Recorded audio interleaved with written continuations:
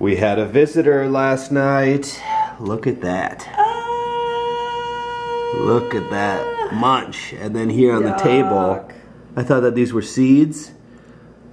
They're just bits of the peel. At least they're not turds. What do you think now? Good morning. Good morning, boo-boo. Good morning. Hi. Getting some morning light? Yes. Oh, it feels great. You are digging buddies. Brothers in the dig. What are you guys digging for?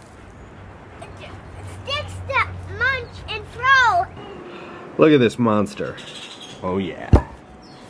Wow. Big beautiful side. How's that look, Griff? The mango. Hey, pea girl. Want to try this?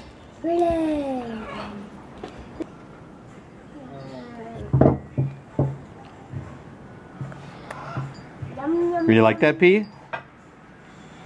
You like that? Hi. Yum yum.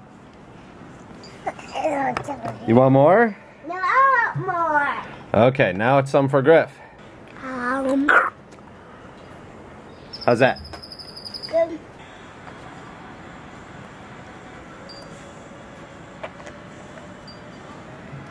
Woo, Pea's dancing. That's so good, huh?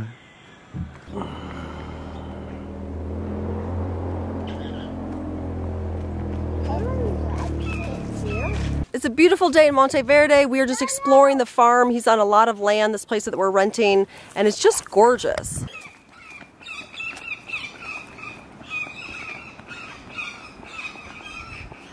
Something that's really cool is this place that we're staying is also a coffee farm, and right behind us here are a bunch of coffee bushes. Griff, show us where the berries are. Show us a berry. What? Let's see. Aha! That's a coffee berry. And here are more coffee berries. Some aren't ripe. Some aren't ripe yet.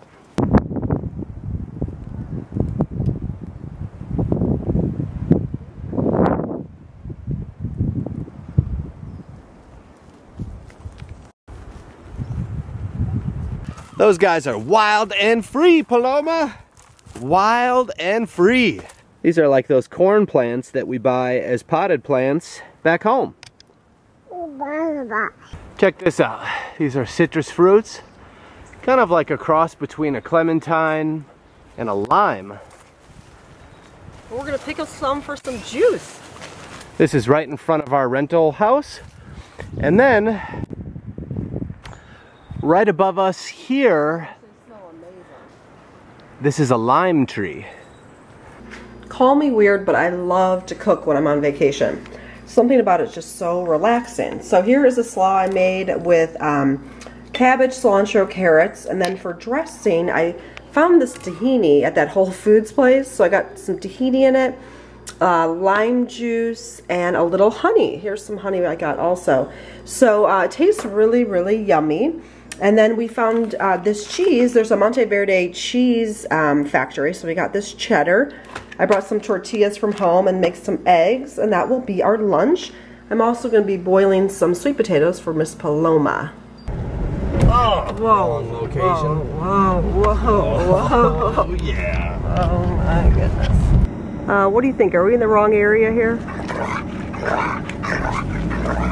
Oh my gosh, check that out, you guys. That just approached my daughter.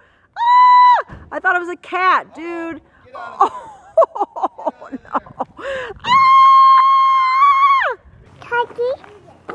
Here it comes right up here. It seems like a cat, but it's not a cat. That's a coati.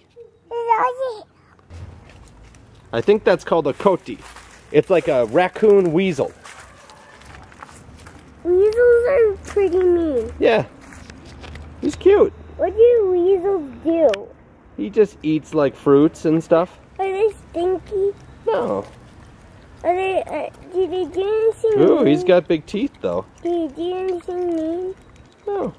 I will never forget that for as long as I live. I thought it was a cat because the first thing I saw was this really long tail. And I'm like, oh, un gato, so cute. Yeah, cat's coming to see Paloma. Exactly, coming right up to Paloma because I see the tail. Then all of a sudden I see this long pointy nose. I'm like, ah! It was swooped her up and just got her out of Dodge, man. That was spooky. Yeah. Griffin, did you like that guy?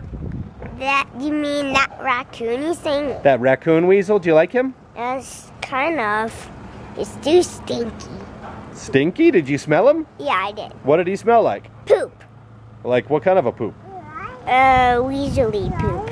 Yes. I don't know how well you can see this, but we are lost. Or we have been very lost. 2 kids in the back. It's pitch black. There's like barely here's some street lights, but there hasn't been many.